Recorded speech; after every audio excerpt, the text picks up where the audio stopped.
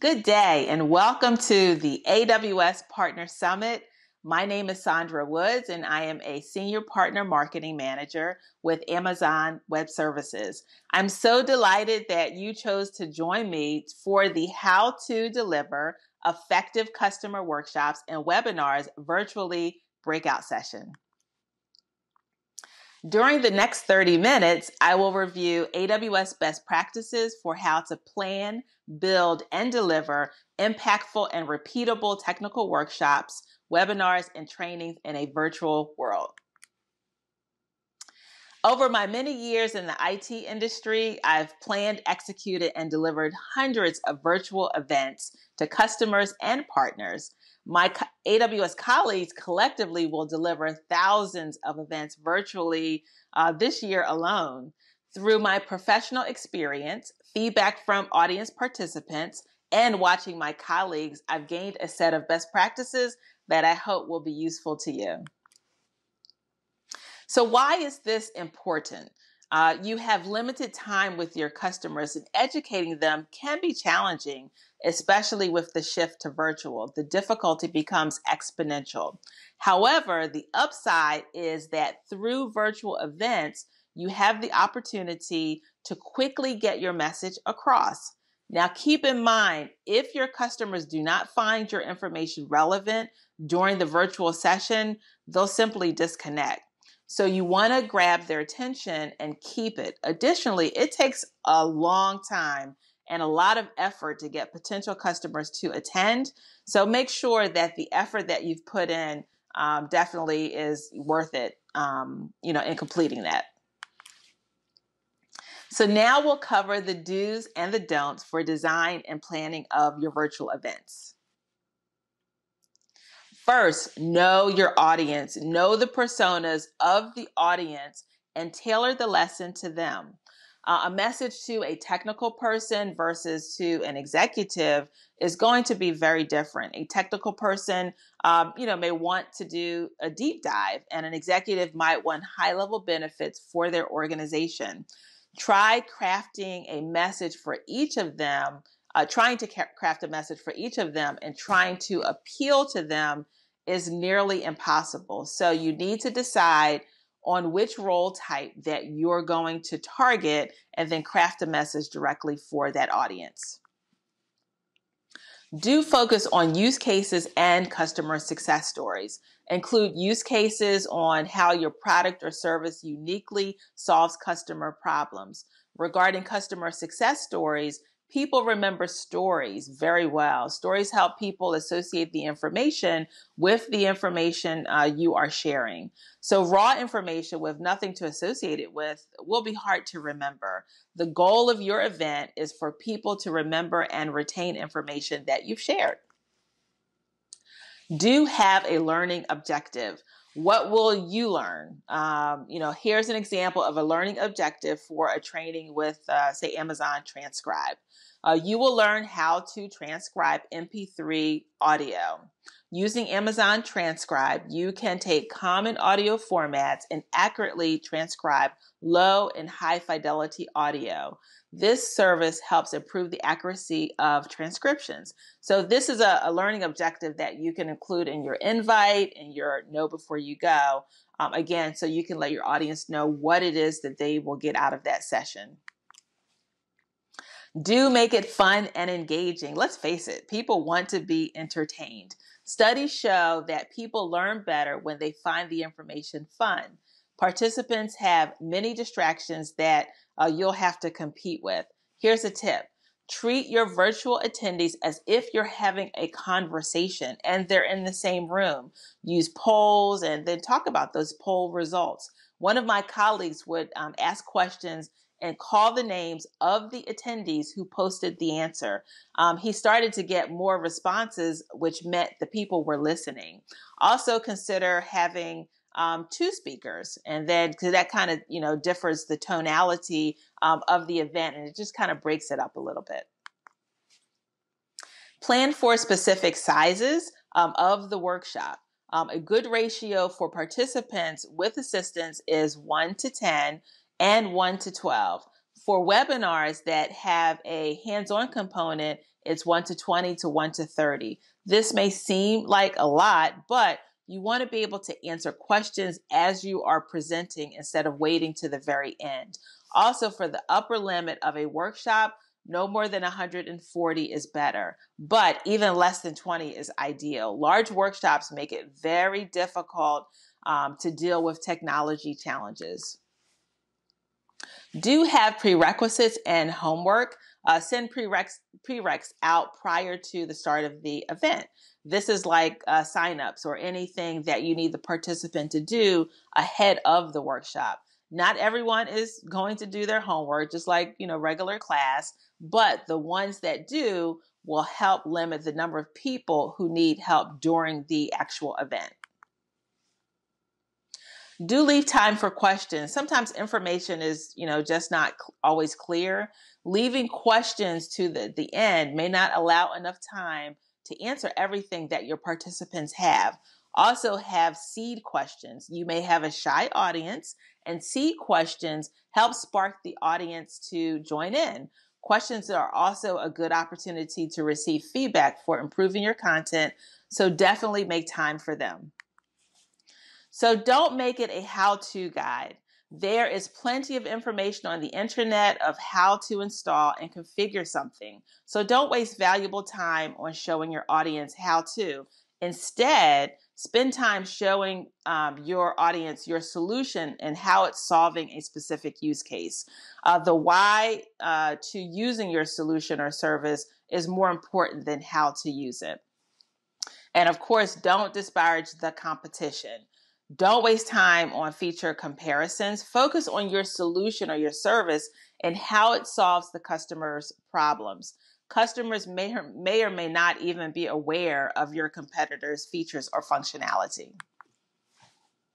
Now that we have discussed the do's and the don'ts of design planning, let's transition to building the content for your virtual event.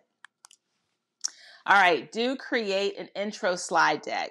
Give visuals for the early birds to do or to see. Here's an example of a slideshow that has a few pictures from cities around the world. You can also show maybe photos of your company's last event or something that you feel comfortable sharing. I've participated in virtual events where random trivia questions are put up on the screen to focus everyone's attention until the session gets started. Do annotate the meeting platform. Icons are good, but they can also be very confusing. Annotate the different icons, which also directs them to where you want them to be.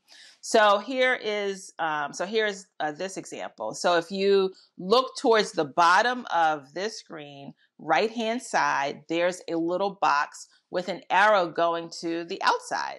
I struggled even with this one. It's actually screen share. At first, this didn't make sense to me.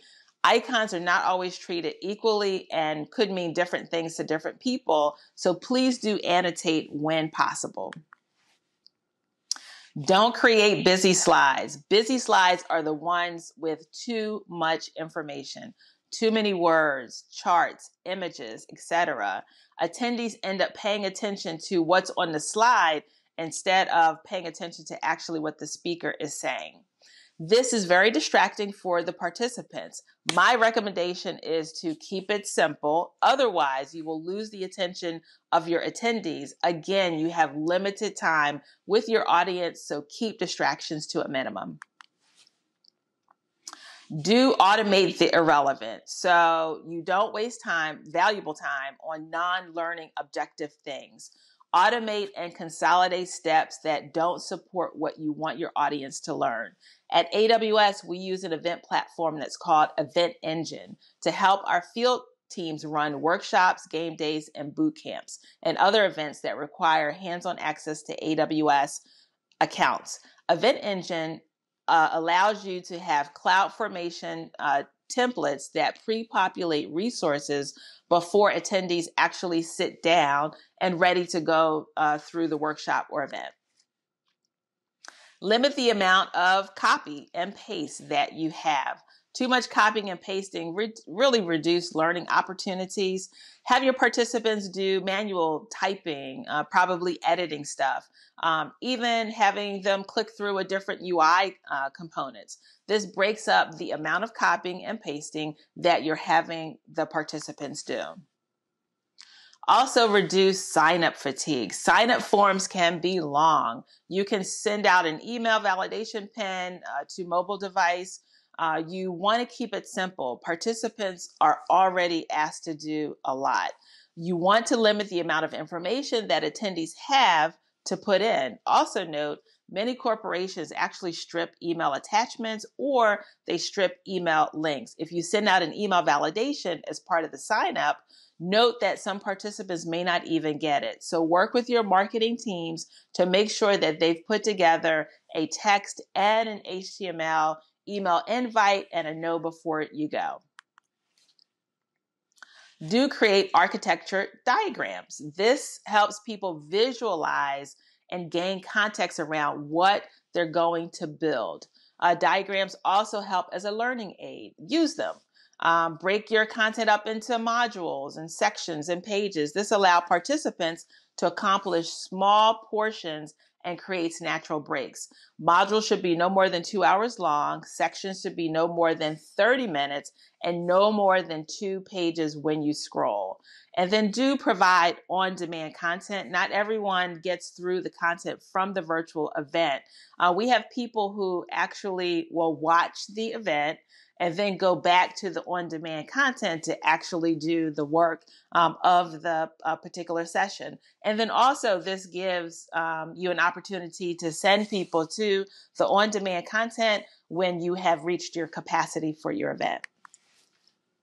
Now, in this section, we're going to cover the do's and the don'ts of workshop delivery.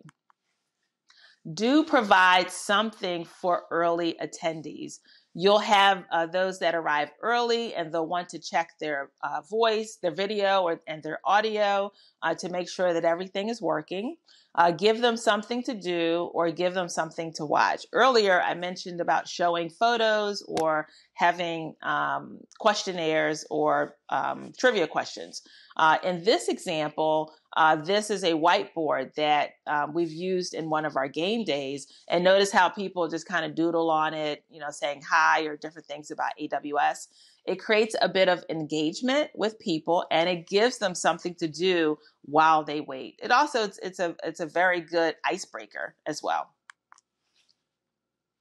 Go with the delivery style that works best for you. Here at AWS, we have found 2 methods that work really well. One is instructor-led, and this is where an instructor actually goes through each and every step while participants watch and they do the steps on their own.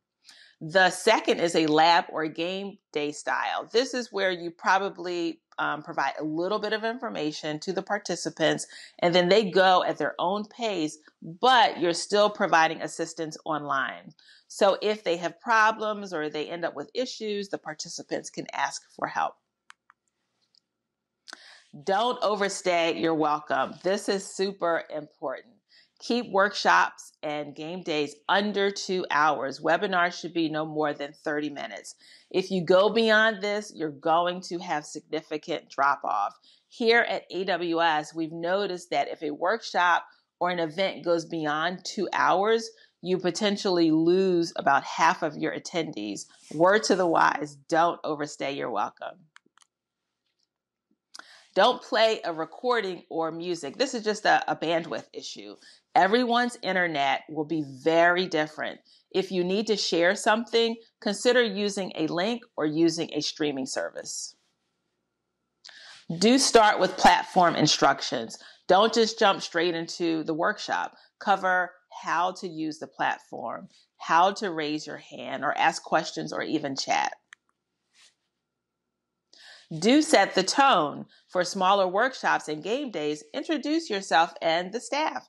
Provide maybe your name, maybe where you live, possibly how long you've been with the company. This makes it a little bit more personal.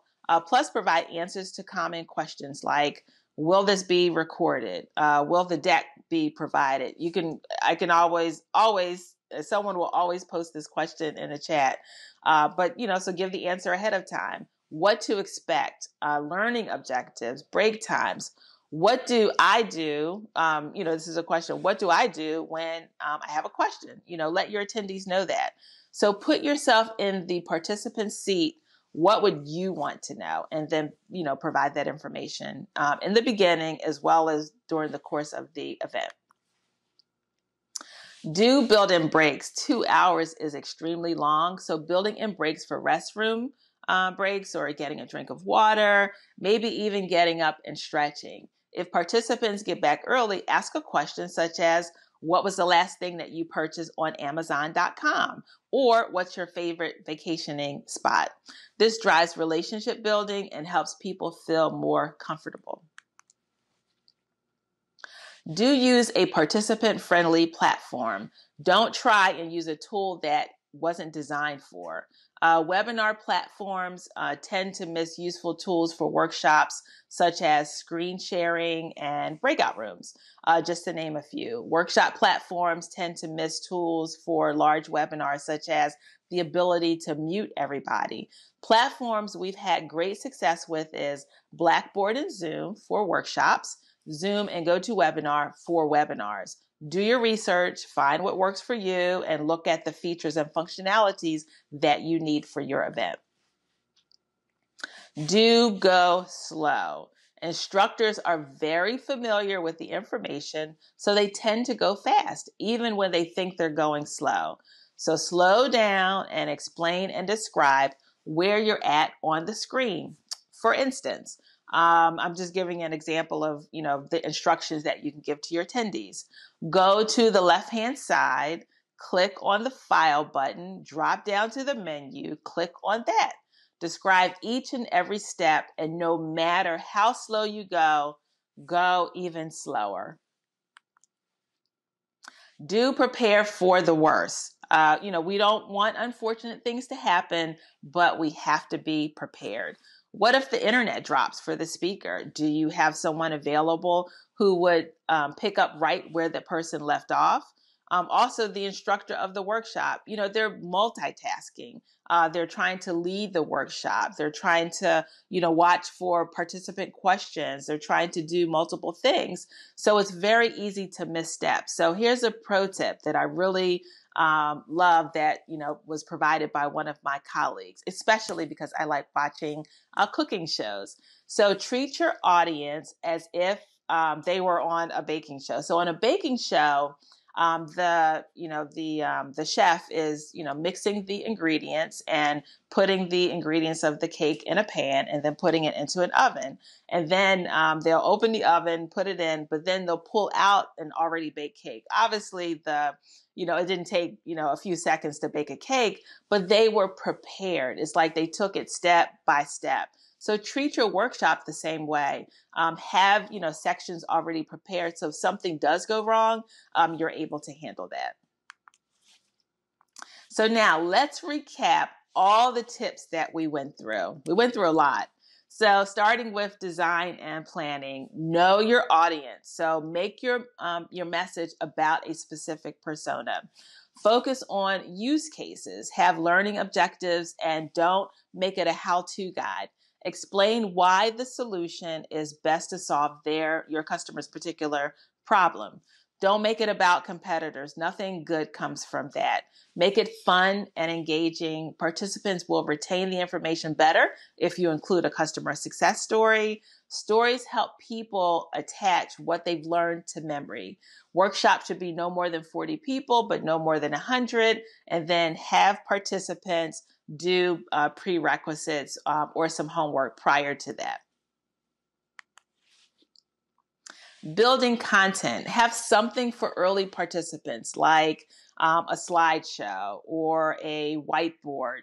Annotate the platform, such as what to do when you click, chat, or ask a question. Provide screenshots and deep links. Automate parts not related to the learning objectives. Leave out busy slides. You want people to pay attention to you and not reading the screen. Limit copy and paste. reduce sign-up fatigue, use architecture diagrams as this enhances the learning, use modules to break up your content, and give people small bite-sized accomplishments, and then provide on-demand content. Now, for delivering, give early participants something to do, as the whiteboard example that I provided. Use either instructor-led or game day style. You can try others, but these two have worked very well here at AWS for myself as well as my AWS colleagues. Keep workshops less than 2 hours, webinars no less than 30 minutes. Provide platform instructions, provide info upfront to common questions such as, will the session be recorded or will the deck be shared? Build in breaks every 45 minutes to 1 hour, and then use a platform that provides event-specific features. Don't play music or videos, but if you need to, just send a link and then use a streaming service.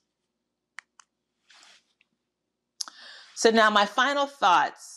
Virtual events are a great way to connect with your customers and educate them on the value you can bring to their business. Whether it's a workshop, webinar, or boot camp, if done efficiently and correctly, it can yield huge benefits for your company and your customers. I hope you found these best practices useful as you prepare for your next virtual event. I can't wait to attend. So before we end, I wanted to mention a new competency here called the AWS Digital Workplace Competency. AWS competency holders are partners that have been validated to deliver solutions that help AWS customers with their digital workplace needs. I encourage anyone looking for a digital workplace solution to check out our digital workplace competency partners, or if you're a partner that has a digital workplace solution, please look into applying for this particular competency. Something else I'd like to mention, the AWS Business Professional Pathway. Expand your cloud knowledge with free AWS partner training, specifically designed to help you support your customers. AWS training and certification offers both digital and classroom training, so you choose to learn best practices either online at your own pace or from an AWS instructor. Learn at http://aws.amazon.com/partners/training. Once again, thank you for attending this session. And please don't forget to complete the session survey. Have a great rest of day.